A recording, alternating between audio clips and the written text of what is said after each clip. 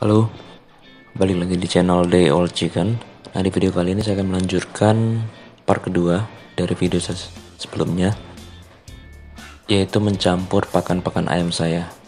Nah, jika di part pertama saya mencampur pakan ayam saya menggunakan daun kiambang, yang dimana teman-teman tahu daun kiambang itu adalah salah satu tanaman air yang mengapung di air. Nah, itu saya buat campurannya. Nah, di part kedua saya menggunakan daun juga, tapi nanti akan saya jelaskan daun apa itu. Nah, sebelumnya saya akan mencampur pakan ayam saya dengan menggunakan dedak, jagung, dan lain sebagainya. Maka videonya akan saya percepat.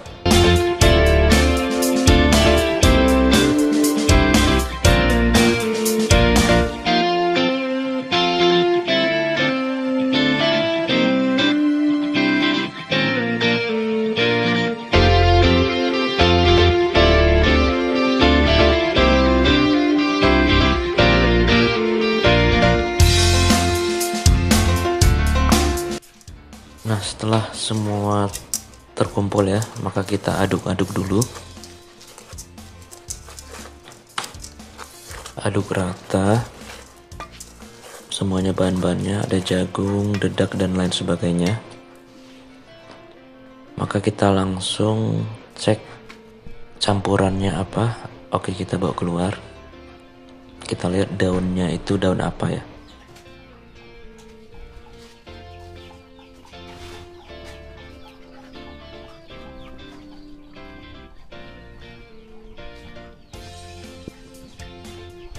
Nah, ini dia. Ini adalah daun yang saya pakai di part kedua ini. Nah, teman-teman pasti tahu ini daun apa. Nah, ini adalah pohonnya. Ini adalah pohon belimbing. Biasanya dikenal pohon belimbing wulu. Jadi biasa dipakai untuk masak ya buahnya. Bukan belimbing yang kita makan sebagai buah.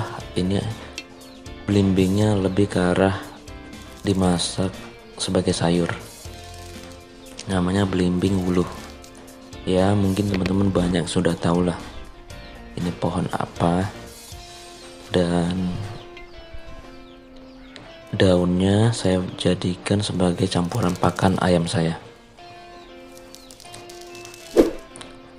Oke, saya ambil beberapa tarikan saja untuk satu porsi makan bagi ayam saya. Oke, jika sudah, kita balik lagi ya ke tempat pakannya. Nah, di sini kita aduk-aduk rata lagi. Mungkin bagi teman-teman jika ingin lebih merata bisa pakai ditumbuk pakai lumbung ya, supaya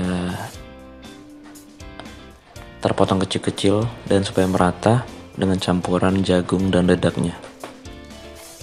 Nah, di sini saya tuangkan E4, itu memang selalu saya pakai agar E4-nya bisa meresap ke pakan ayam saya. Oke, jika kurang kita tuang lagi, lalu kita aduk terus agar pakan dan jagungnya, dedak, jagung, konsentrat semuanya bisa teraduk dengan rata. Nah, ini udah sedikit lembab ya. Oke, saya rasa cukup. Oke, kita langsung lihat reaksi ayam jika dikasih pakan daun belimbing ini.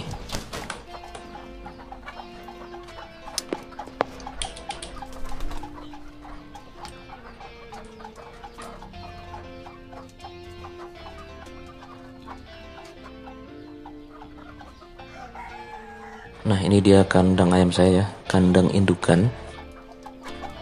Beberapa ada yang lagi mengeram, yang berada di kandang haramannya. Oke, saya kasih makan ayamnya dulu.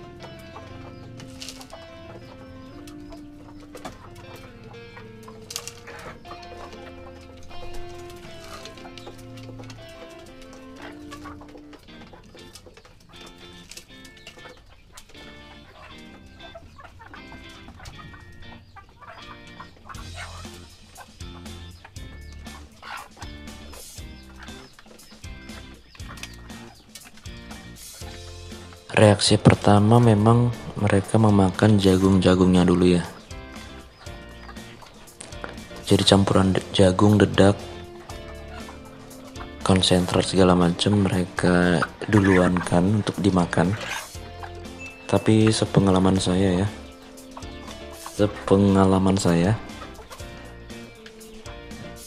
jika saya kasih pakan dengan campuran belimbing dan saya keluar, saya balik lagi setengah jam atau 1 jam. Nah, dan belimbing tersebut itu sudah habis dimakan.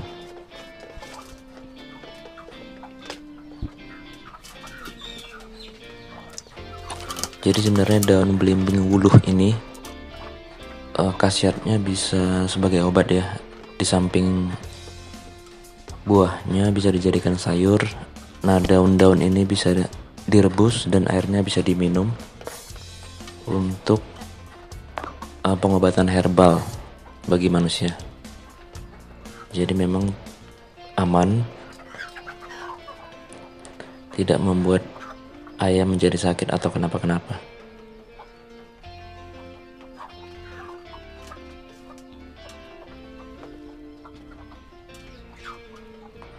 Nah, ini adalah telurnya.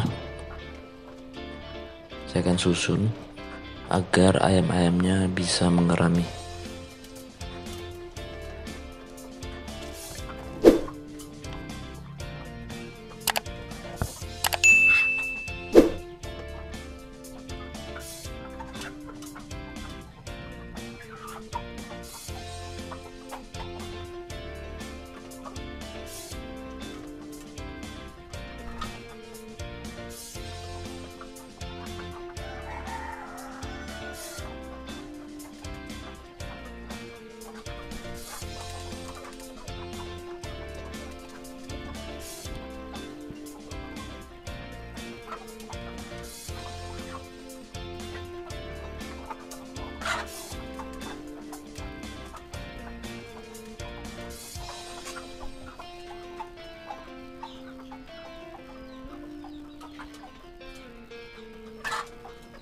Nah, oke, kita tinggalkan saja ya.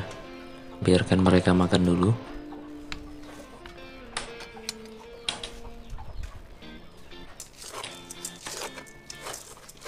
Nah, saya akan mempersiapkan makanannya kembali untuk sore harinya. Jadi biasanya memang seperti itu. Saya siapkan makanan sekarang untuk sore, atau jika sore saya persiapkan makanan untuk besoknya. Jadi begitu jam waktu makan ayam, saya tinggal kasih saja dengan makanan sudah saya siapkan sebelumnya. Nah, seperti ini sama ya. Saya masih menggunakan daun belimbing wuluh.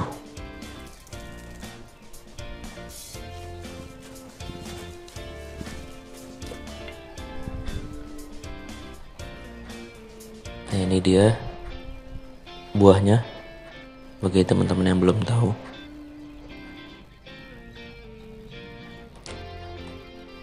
Nah oke, sepertinya videonya sampai di sini dulu ya. Terima kasih yang sudah menonton. Jangan lupa videonya di like, di komen, dan di sharing. Oke, terima kasih. Sampai jumpa.